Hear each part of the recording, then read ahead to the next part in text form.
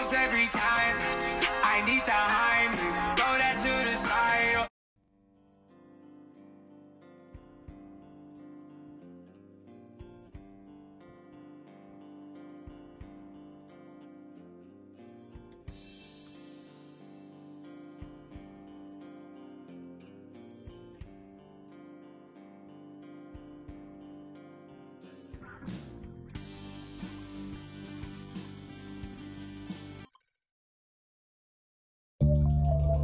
You're traveling through another dimension. A dimension not only inhabited by freaks and geeks, but also a dwarf named Carlos.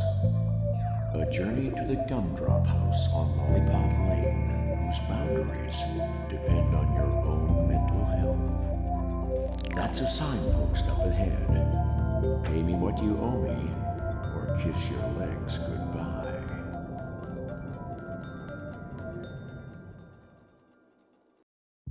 Life always has a little bit of everything for every one of us. Some nice surprises, tragic losses, new allies, betrayals. We all wish we could go back and change some of the mistakes we've made in our lives. But what happens when the man who's been given that opportunity is a sociopathic kleptomaniac, good-for-nothing moron? Dude, honestly, he never comes out of his room. I haven't seen him for like 6 months. I don't even remember what his face looks like. Huh, he doesn't even come out to go to the bathroom? No, I'd imagine that's what all the buckets are for. I bet he's dead. Nah, he uses growls to communicate. Growls? Randal, you're not talking about our wedding present, are you? Relax, honey, we're talking about his roommate. Yeah, plus it looks like my present won't be able to growl anyway. Science is still pretty far from being able to create a rapping pig. I'll have to think of something else, Matt. Don't worry, dude, it's the thought that counts. Guys, I don't want any scenes at my wedding. Is that asking too much? Scenes? What do you mean by scenes? You know exactly what I mean. We've been friends for a long time now, and I know what your idea of an unforgettable experience is. You mean when I put Matt's grandmother's dentures on eBay?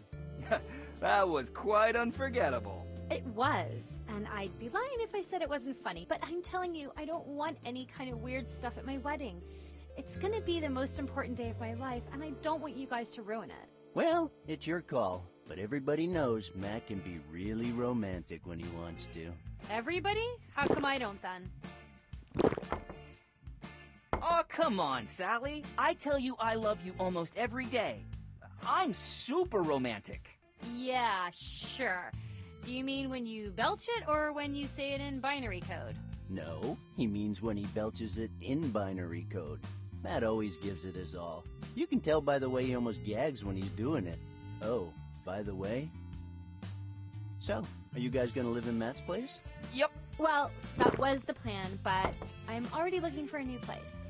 What? You want to move out? Come on, my mother just got us the Stovamatic 9000. I don't get it. Where are you going on your honeymoon? Well, I think Italy would be really romantic. The Big Ben, the Eiffel Tower, the Pantheon. I'd just love to go there. Oh, Sally, I told you all that stuff is in Germany. Libya is still my top choice. I'm dying to see the pyramids. What are we drinking again? Some kind of beer, I think. Yeah, something like that. I miss the grog era. Those were the days. You bet. I'm going to the restroom. Can you get us 2 more beers when you're done, honey? More booze? That way you'll look even hotter. Just promise me you won't puke this time.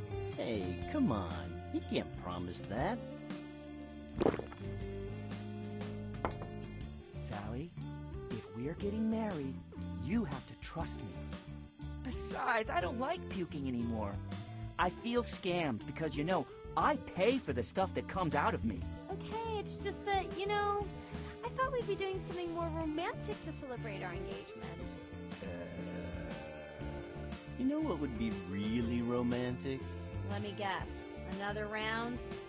Sally, how could you? Know me so well.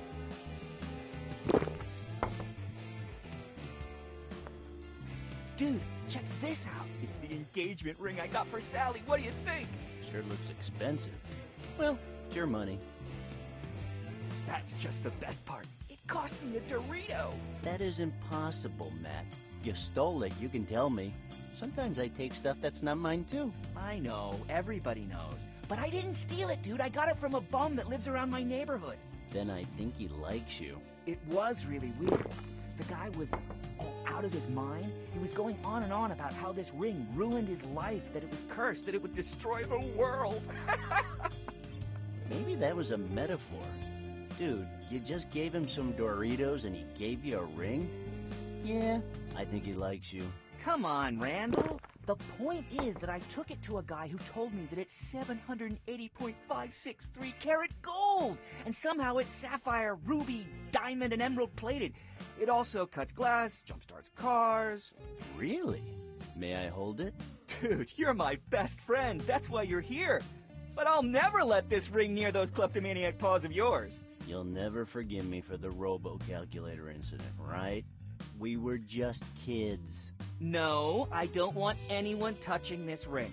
Whatever. I'm sure she'll love it. Looks nice. Nice? Nice? This ring is better than nice. It's the most fantastic, wondrous ring in the world. The more I look at it, the more I want to keep it for myself. What are you gonna keep for yourself? The, puke, sweetie. No throwing up today. Oh, well, here we go, guys. Last round.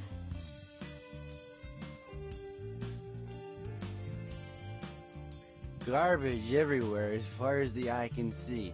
And it's not a problem that it is literally starting to stink. I'm afraid something will attack me if I go near his door. I really think he's dead. No, dude, I told you. He uses growls to communicate. Guys, we're supposed to be celebrating our engagement. Why are we talking about Randall's roommate again? Shh, don't worry about it, honey. That freak is dead. I think I drank enough for today. What? Honey, you should stop too. Me? Why? Matt, I don't like it when each of your eyes is looking off in a different direction at the same time. Really? I love that. Seriously, Matt, that's enough for today.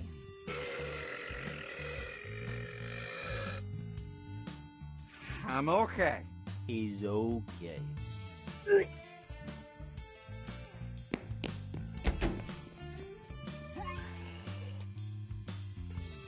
Oh, great. Randall, can you go check on him? I don't want him ruining another pair of my shoes. I told you, you can't keep him from puking. It's like, I don't know, his mutant power or something. I just hope he slows down on the alcohol after the wedding. Oh, I'm sure after a month or two of marriage bliss, he'll move on to something stronger. I don't know, heroin, meth.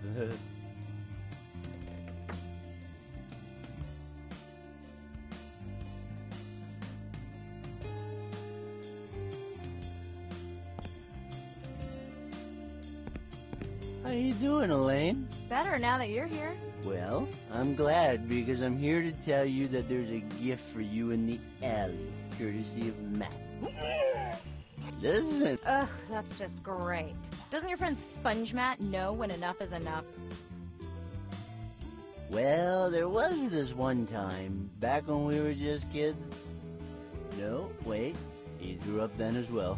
Does he? Oh, okay. So, on another note, would you like to go out sometime? Go out? Who with?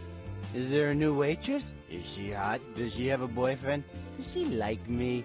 Could she beat me in arm wrestling? No, there's no new waitress. Then... Would you like to go out with me sometime? Oh well, I don't think I'm ready to be in a relationship right now.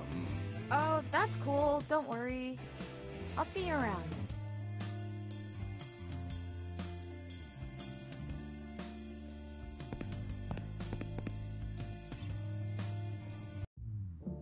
Yeah. Hey, Matt! Should I grab Father Roy to perform an exorcism? You seem to have a little projectile vomiting going on. Well, at least you don't throw up lying on your back anymore. Well, I'm a grown-up now. I can't remember what we used to call that one. Can you believe it? Wait, I think I got it.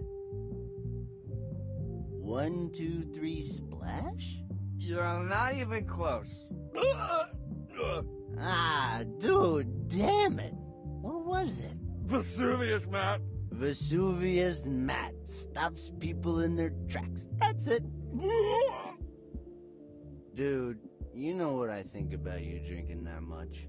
I know, dude, that a party's not a party till Matt Griffin starts puking it up. Exactly. But I'm kind of worried about you, you know? You don't even chew your food anymore. I think I just saw a whole nugget. You know, I saw this documentary about pigeons the other day, and the way they're ahead of us, they just gulp everything down and let their stomachs do the rest. Well, they also hang out on telephone wires and shit on people's heads. You gonna do that too?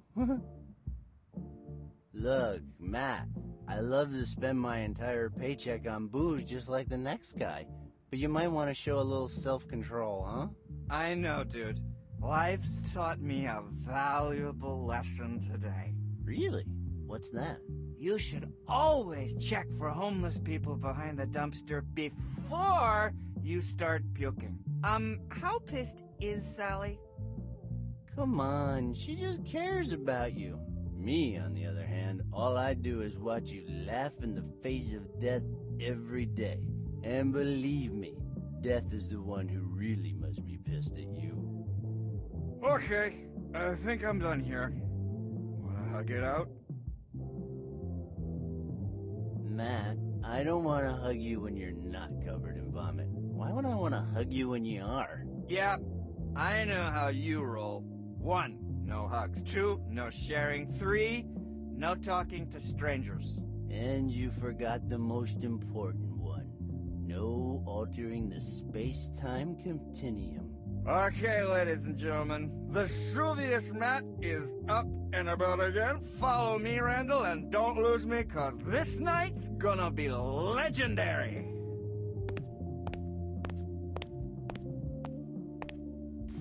Matt, you dropped...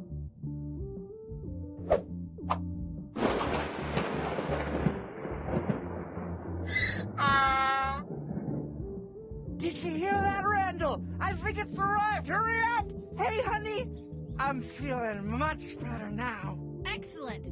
Now you can explain to me what the hell this woman is doing here with that animal at my wedding shower. Yeah, now listen, sweetie, Matt, please, not now.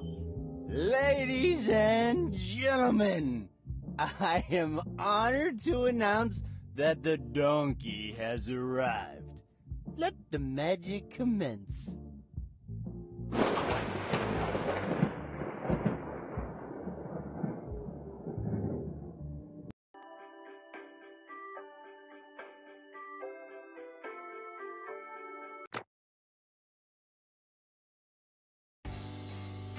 Boy, what a night! Alcohol, puking, blood? I think there was some brain, too.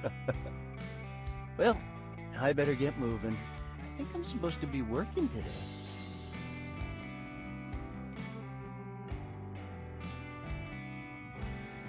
I'm not that crazy. I quit playing that machine years ago. I only keep it for its ornamental value, and because I can't move it.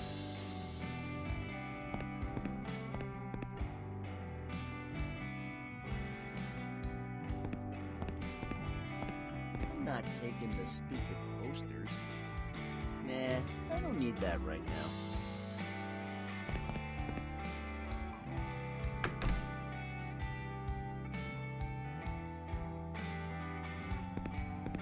Mortimer, I'm off to work. Oh man, is that my hangover? Or is death knocking at my door again? Whoever you are, I just want you to know I have my father's gun and a scorching case Randal, of herpes. hey, cut that shit and open the door. Mr. Marconi? That ain't sure ain't Publishers Clearinghouse. Open this door. Oh, whew. I'm so glad it's you. But please, don't ever do that again. God damn it, Hicks. Do what? Scare me like that. I nearly turned my Fruit of the Looms into a fudge factory. Damn, Cannelloni. Did you just call me Cannelloni? Oh, come on, listen. I've had a terrible night. I swear somebody was whispering in my ear over and over that I'm cursed. And I'm fairly certain I pissed in my closet again. Oh, do you know what day it is? No. Are you gonna try and get that ferret out of the plumbing? Because I don't know if I can stomach staring at your hairy ass crack all day. Very funny. Your rent, Hicks. As usual, you're late. I don't see my money. Neither do I, Mr. Marconi. But come on, it's only a couple of days late. No big deal. You owe me 3 months. Oh. Well, there must have been some kind of problem with the paperwork. Damn bureaucracy. Let me talk to my financial advisor. I'll get back to you as soon as I can. Ah, Hicks, you need a financial advisor like I need ballerina shoes. That's lame. Well, what about the time I tried to pay you in gold coins? Those were bottle caps painted gold. Took me 3 weeks to get the paint off my hands. Mr. Marconi, I've been meaning to talk to you, but I don't think you're gonna like what I'm about to say. I'm sure I won't. I have the feeling we're growing apart. What are you talking about? I've met someone else. I mean, don't get me wrong, I still love you and all, but I just don't think this is gonna work out. What the hell? Please, don't say anything. It's better to end now before desire takes over. Just hold me for one last time. God damn it, just give me my damn money. I'm sick of you. Mr. Marconi, I have a problem. You were born with a problem. No, I wasn't. The thing is, my job's been getting me down lately. I'm being exploited, you know? There are always hundreds of orders that have to be delivered on their due date and in perfect condition. And do you know what the worst part is? I don't care. The customers. They're only worried about themselves. They never thank me or say, have a nice day. They treat me like dirt, you know?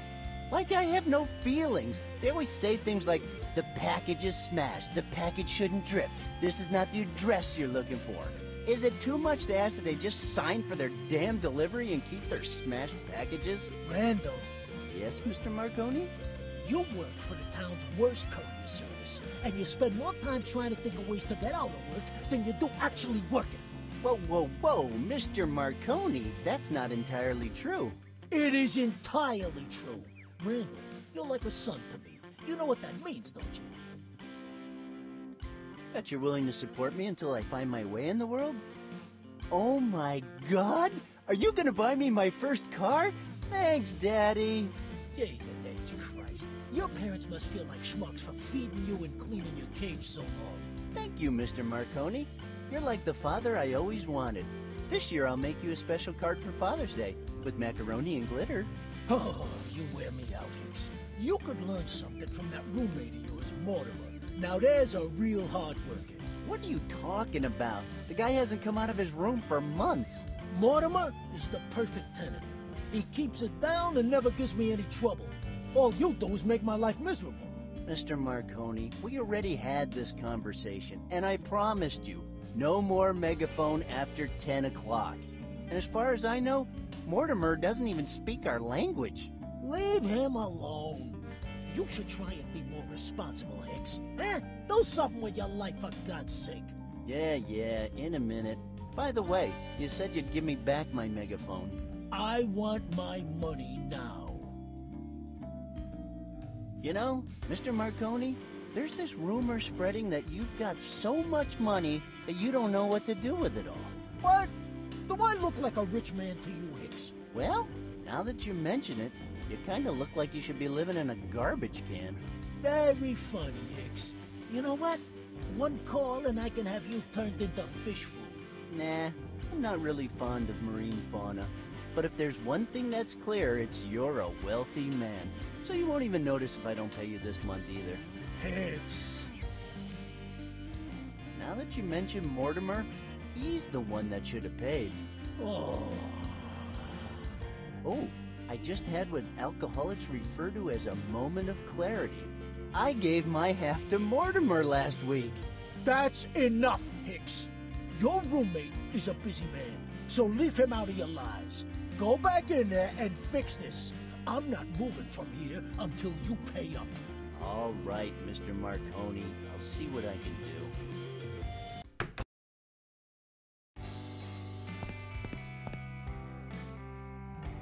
Comrade Mortimer, we have a code red.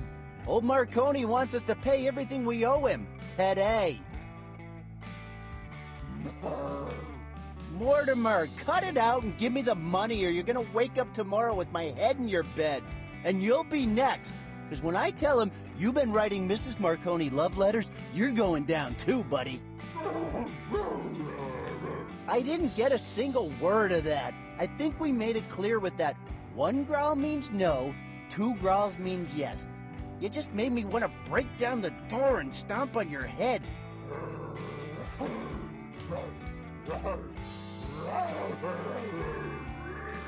Wait a second. 3 growls now? Dude, we said 2 means yes, 1 means no. But 3? What's that all about? Okay, Mortimer, you're on your own now. When old Marconi bursts into the apartment, I'll be far away. But you'll be at the mercy of that huge popping vein on his forehead, and then you'll wish you hadn't confused me like this with all the growling.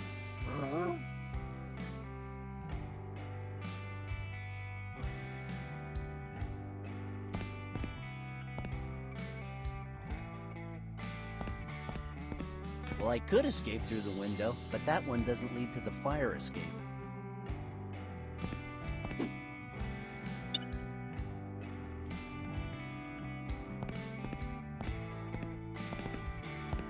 Now is not a good time.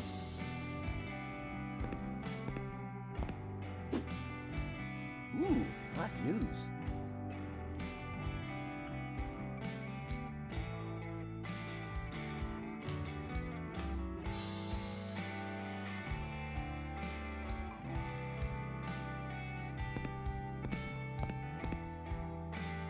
No can do, amigo. There's some kind of crust around the door that makes it impossible to open.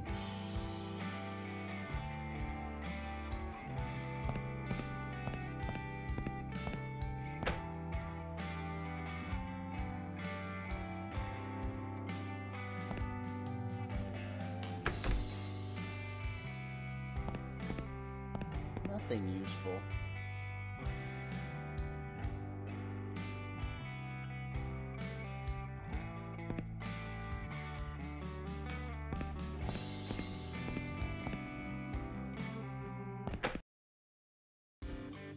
Well,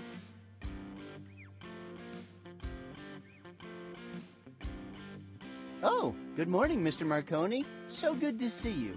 Can I help you? kid, if you really do place any kind of value on your pathetic life, you better stop wasting my time and go get my money.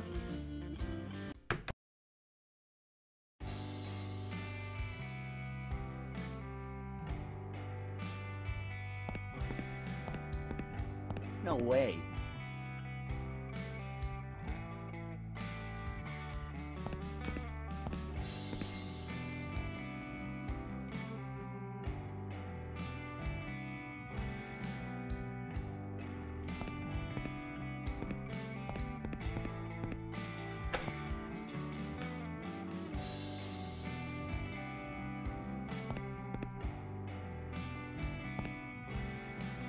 Ooh, the fire escape, huh?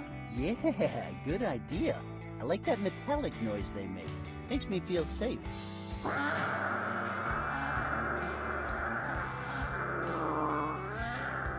What the hell was that?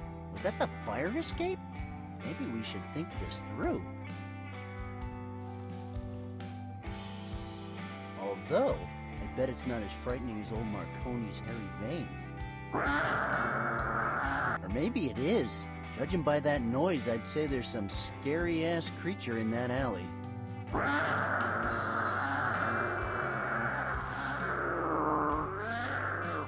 Whoa, seriously. I'm relatively too young to die.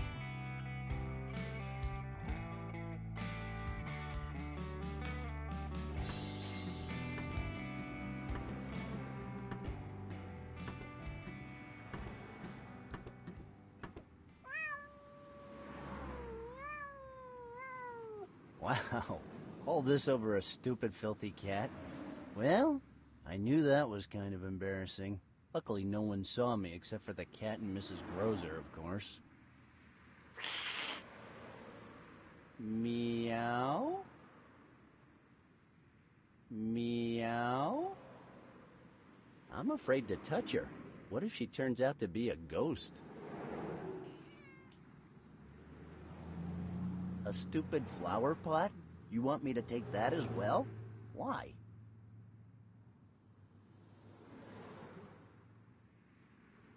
Meow?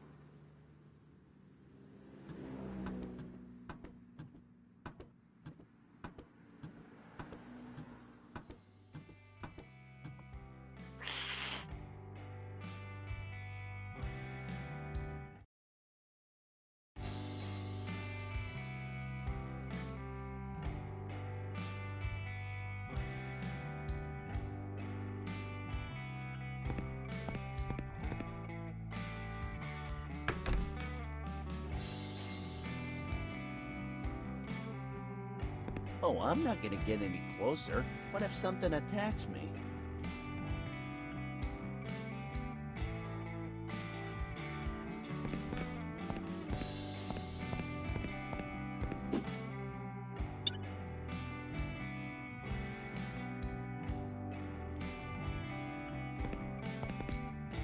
I don't think dressing up in green and going on a quest to find the Triforce is gonna be of any help.